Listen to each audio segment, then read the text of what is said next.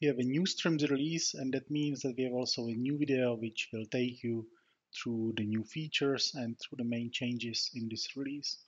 So this time we look at the 0.26 release. And let's start with some of the new features which were added. One of the main things which we added is that we added support for the new Apache Kafka versions for 3.0.0 and 2.8.1, which are both supported now. And on the other hand, we removed the support for Kafka 2.7, both 2.7.0 and 2.7.1. What is important to mention is that right now in this release we support Kafka 3.0 only in the mode with Zookeeper. The Zookeeper list or craft mode as it is called sometimes is not supported in Strimzi, and it's not really production ready, and it's missing some important things like upgrades from the Zookeeper based clusters and so on. So we will definitely support it in the future, but we will probably wait until it's ready. Another feature which we worked on is new artifact type for the Kafka Connect build. It's the Maven type artifact, and what it does is it lets you download connector plugins directly from Maven repositories.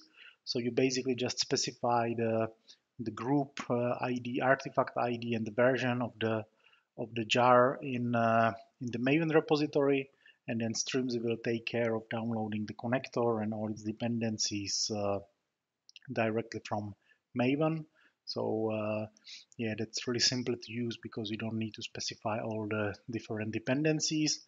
And if you have some connector which doesn't distribute zip or targz files, then this artifact type is very handy.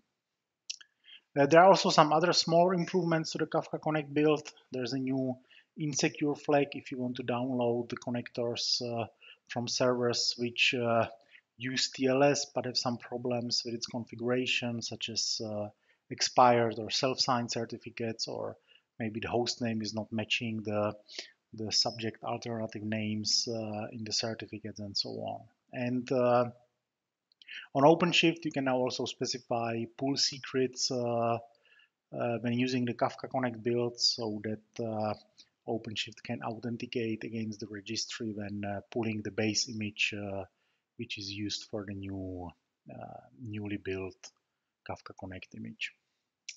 Now let's have a look at a quick demo, and let's try the new Maven artifacts. And we can start directly with the Kafka Connect custom resource. What we can see here is that I have here the usual configuration where I tell Strimzi where do I want to push the new container image. And then I have the plugin section where I specify the plugins which I want to use. And this connector is using the new type Maven artifact. And what I really do here is I use one of the Apache Camel connectors, the timer connector, and I specify the group ID of the Maven artifact, the artifact ID, and the version which I want to use. And that's all I need to do. Everything else will be taken care of by Strimzi. So I have actually already deployed it, and you can see that it's already running. What we can do, we can have a look at the custom resource, and we can check the status, where we can see here that the connector was reloaded and is available there. And what we can also do when we get back to the pod, we can actually try to exec into the pod.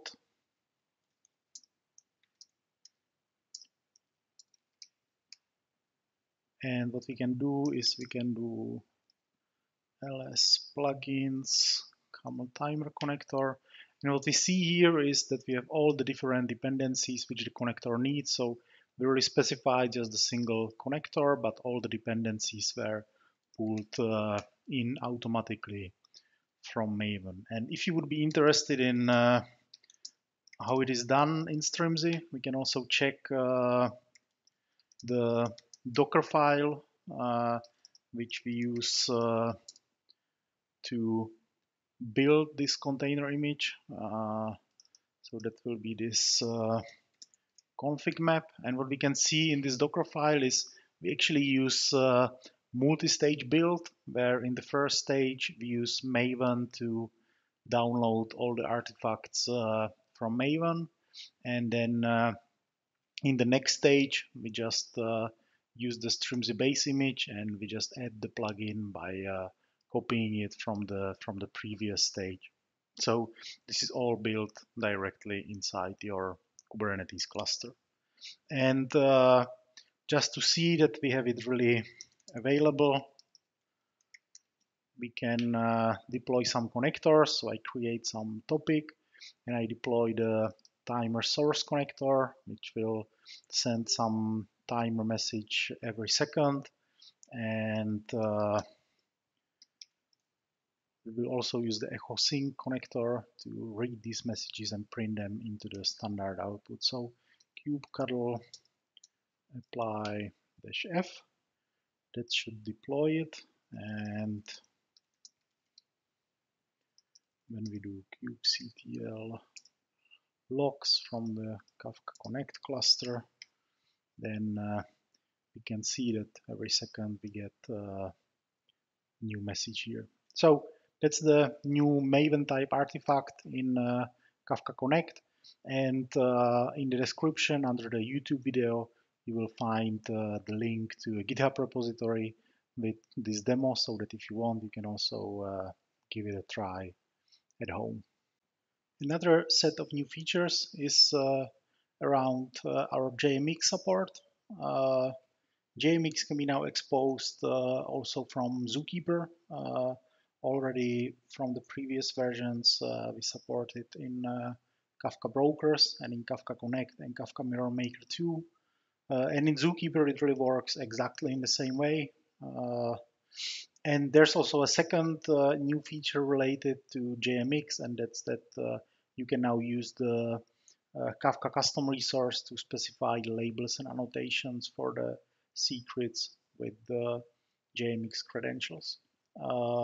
What is really cool about all the JMX support is that this is something that's completely contributed by the users. So it's super nice to see the JMX support growing to all the different components, and thanks to all the contributors who contributed these features. There are also some cruise control improvements. The connection between the cluster operator and the cruise control is now secured. It's using encryption and authentication. Because we know that some users are actually using cruise control and connecting to it also directly, not using it only through the operator. There's also possibility how to disable it in the cruise control configuration, but keep that in mind that by default it will be now secured and you will need to disable the security if you want to connect to it directly. And we also made it possible to configure or enable the anomaly detection feature, which again can be done in the Kafka custom resource in the cruise control configuration section. There are also some changes to the Helm charts. Before Strimzi 0.26, we had these override fields which you could use to specify the image repository or registry or the tag for all the different images which are part of Strimzi. But this didn't work that well because when you use these overrides, it was not possible to, in addition to that, configure a different address for one of the images. So in Strimzi 0.26, this changed a bit. The old options are now removed, and instead there are now these new default options which you can configure. But when you configure also the individual images for, I don't know, the operators or some Kafka or Kafka Connect, then the individual images will take precedence and will be used first instead of the default images. So if you use the Helm chart, this is something what might help you. There are also some other smaller changes. In Strimzi 0.25, we added a size limit to the empty dir volumes which we use for the temporary files. But in some situations, mainly with, for example, with Kafka Connect, when you use some connector which needs to store some data in the /tmp directory, the default size was not sufficient. So in Strimzi 0.26, you can now increase the size limit when you need, because, for example, you are using one of those connectors, so that gives you some more flexibility. Also, the Kafka bridge was updated to a new version, which mainly updates some of the dependencies and address some CVEs.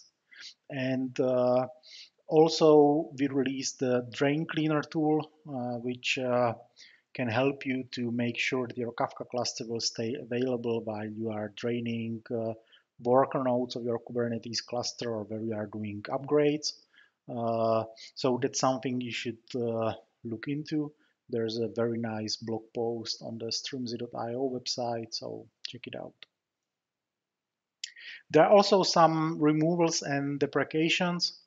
Kafka 3.0 deprecates Mirror Maker 1, and it will be removed in Apache Kafka 4.0. So we kind of follow Kafka's lead, and we also deprecate the Kafka Mirror Maker custom resource, which can be used to deploy Mirror Maker 1. And we will remove this resource in the future when we add support for Apache Kafka 4.0. And as a replacement, you can use the Mirror Maker 2.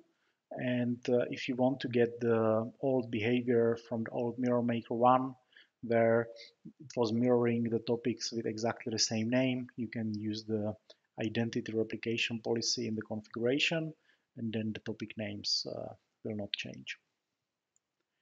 And one thing which we removed are the OpenShift templates. So these were part of the examples, but they offered only very basic templating feature, basically just key value replacements, and they were really too simple for the Strimzi custom resources, which can be sometimes complex. So we didn't really saw the value in keeping those and maintaining those, so those are now removed.